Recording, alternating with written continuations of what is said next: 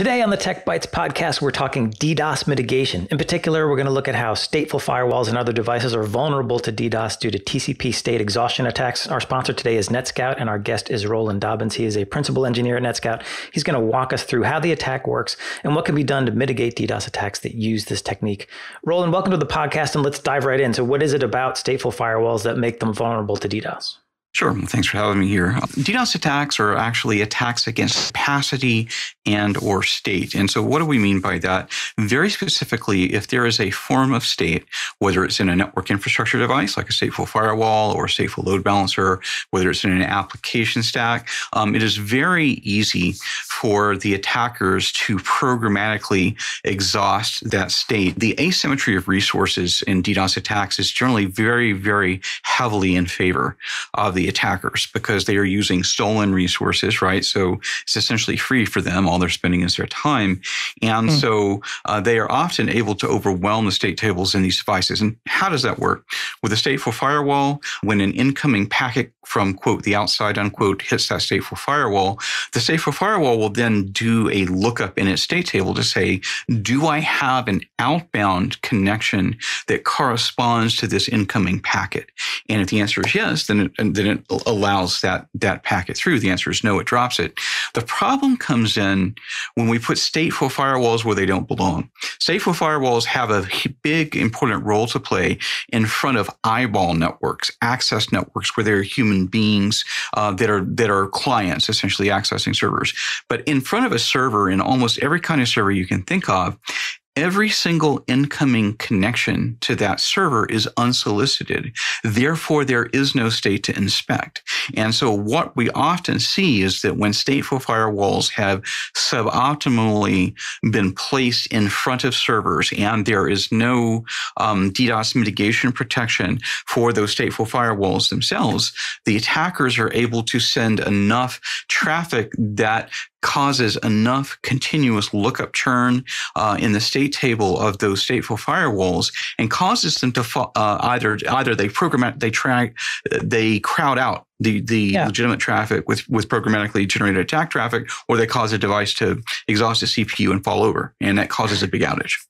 And that's really interesting. Now, when we prepared for this show, you told me this, and you said that you find that a surprising number of engineers in the community are not aware that state exhaustion is a major trauma zone. Now, I'm going to admit that I've been working in applications layer of the network for 25 years, and it was one of the things I learned very, very early on. But I then went to Twitter when we talked about this and asked, and turns out it's actually a real thing. A lot of customers are not aware that firewalls have a memory, and it fills up with every flow that moves across the firewall. There's a state. There's that state is recorded and then tracked. And with application firewalls, this is the load is much higher because the CPU is doing much more inspection. It has to hold a lot more data and metadata, has to hold a threat table, has to do the comparison. So if your next generation firewall is under attack, under a DDoS style attack where it's doing application level, the load doesn't just increase, it exponentially increases and the device collapses, and often collapses disastrously, right? That's exactly right. And the attackers know this. And so especially the more sophisticated attackers who perform pre-attack reconnaissance, they will identify stateful devices in the application and service delivery chain, like stateful firewalls, like load balancers, and things of this nature. And so they'll attack it in such a way that the synthetically generated attack traffic is crafted to maximally exhaust state.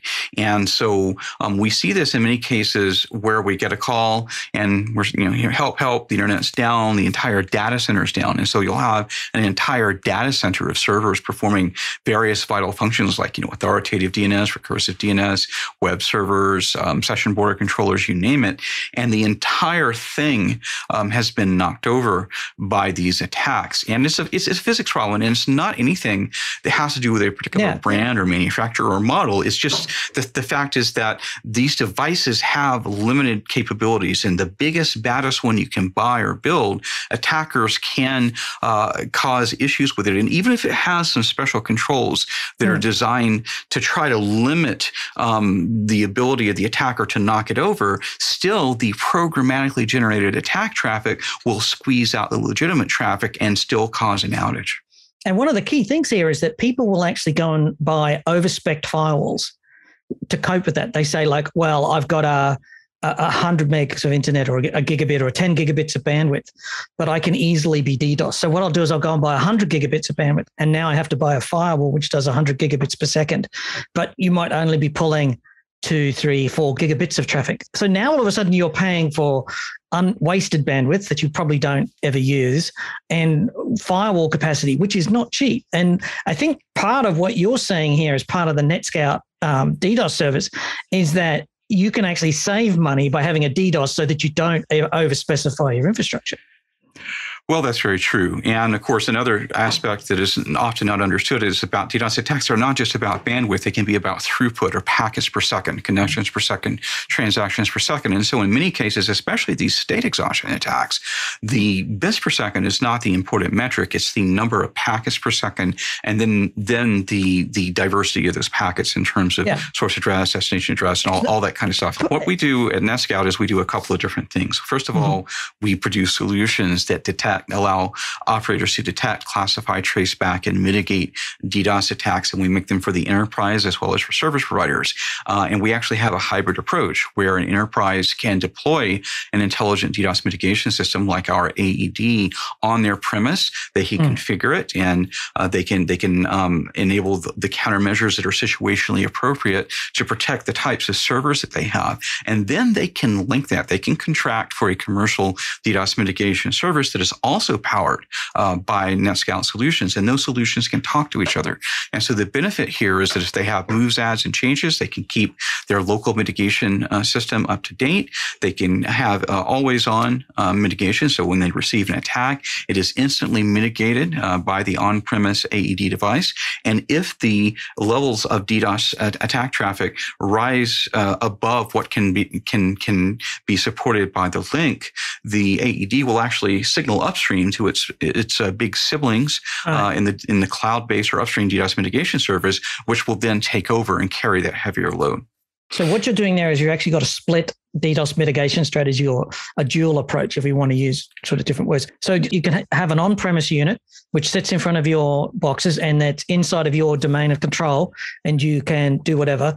And then you've got the more traditional approach where somewhere in the network, in the internet, you have a bunch of infrastructure which can filter upstream so that should you get to the point where you're getting a massive denial of service attack, you can actually mitigate it in the network so that your pipe doesn't get swamped. But if you're getting an application level attack, which is a different type of DDoS, right, then you probably want to do that on-prem where you can tailor the response much more tightly. Well, you can tailor the response tightly in either situation, but yes, that hybrid model is the model that our customers tend to go for because they want to have that control, and of course, they're going to have more knowledge of their applications and things like connections per second, transactions per second, extranet partners that they routinely exchange data with versus their general customer base, and those different types of properties. The layer 7 mitigation, application layer mitigation, can take place in the cloud as well. But you're exactly right in that the thinking is that having local autonomy, local control there is great. And it also gives them the choice of mitigation service provider because we at NETSCOUT have been in the DDoS mitigation business for 20 years. We have been in this business longer than any other company in the space. We're the leaders in the space. We invented the concept of commercial DDoS mitigation services, and most of the high-profile commercial DDoS mitigation services in the world are powered with our technology. And bringing this back to the state issue, our countermeasures, our protections are designed explicitly either to be completely stateless in nature, or if they do need to carry a small amount of state in order to do things like, for example, determine if a client candidate is a real client versus a bot, they carry a small amount of state, ephemeral state, and they shed that state very quickly. So the solution itself, number one, cannot be overwhelmed from a state perspective. And number two, if there are things like stateful firewalls or stateful load balancers devices that are engineered into the end customer infrastructure, we can protect those devices just as we'll protect servers themselves. So what you're alluding to there is it's not just firewalls that can run out of state exhaustion, it's also load balancers, IDSs, IPSs. So if you can overload your threat detection solution and your threat visibility tools, then you might be able to sneak something in the back door. So it becomes a security issue as well. That's exactly right. And I can give you an example of that if you would like. Yeah, sure. So I've been able to take an application layer, this is not actually a bot, it's a DDoS generation tool called HOIC, H-O-I-C. And I was able to use it to overwhelm a 10 gig hardware-based load balancer. And it didn't take me 600 million packets per second to do that. It didn't take me 60 million packets per second. It didn't take 6 million packets per second. It didn't take 600,000 packets per second. It didn't take 60,000 packets per second. It only took me 6,000 packets per second of HOIC to overwhelm the state table in that very expensive commercial load balancer and send it into a 45-minute reboot cycle. Now, just so the listeners understand the context here, I can generate more than 6,000 packets per second with my smartwatch. Yeah. Well, the second thing that I want to highlight to people here is that DDoS attacks are partly about packets per second, but they're also about flows per second. So they can actually be an attack at the UDP layer or the TCP layer. You can have a flood attack at the IP layer. But these days, it's much more common to have a layer 7 attack where you do, say, for example, open up 10,000 HTTP flows. And you can open up almost an unlimited number of HTTP sessions with a server through a firewall with just a very few packets. Look at DNS reflection attacks, for example. That is something that, if you're not thinking about those sorts of things, you're probably going to find out the hard way at some point in the future. That's right. That's part of capacity engineering and resilience. And so it's very important that whenever an organization has public-facing properties that are vital to its business, to its mission, and what organization doesn't have those things like VPN concentrators, for example, you name it, right?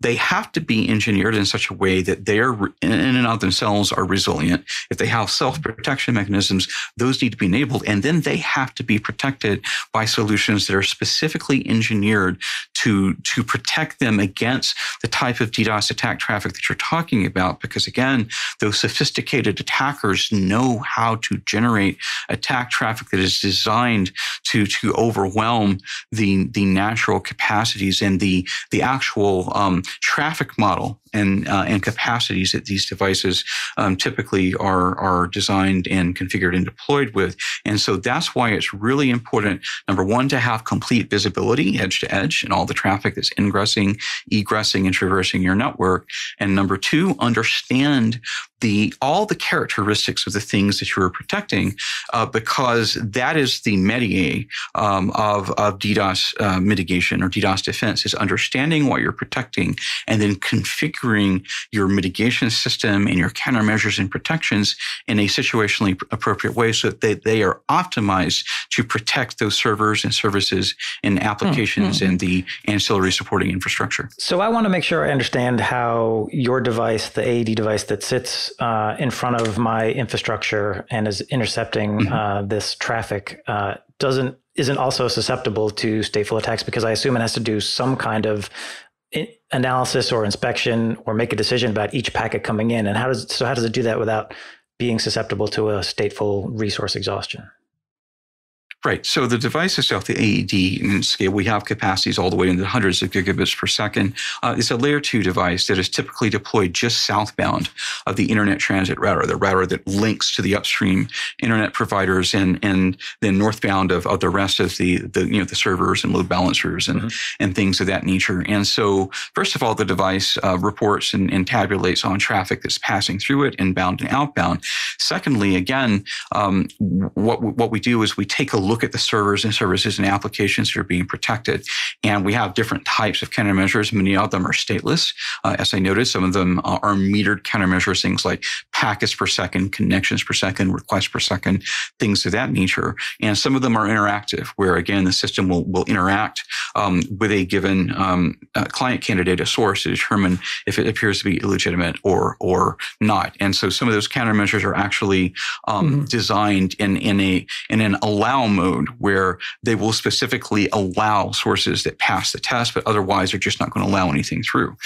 And that also, because those countermeasures are specifically crafted to protect the different types of services and applications on those servers, the different countermeasures are not looking, each countermeasure is not looking at every single packet. They're looking at the pertinent packets. Now, as a whole, we absolutely do inspect and provide for, forwarding or drop decisions for individual packets. We also, when we identify sources that are misbehaving, we have the options to drop all packets from those sources for the duration of the attack, for forever or for a certain period of time. And so these are different mechanisms that we've employed to ensure that we don't carry a lot of state. The state that we carry is very brief, like when we make an evaluation decision about a given source, and then we move on to all the others. And so we've never had an instance in which our devices have been overwhelmed. And in fact, we have a great track record of protecting stateful devices that can be overwhelmed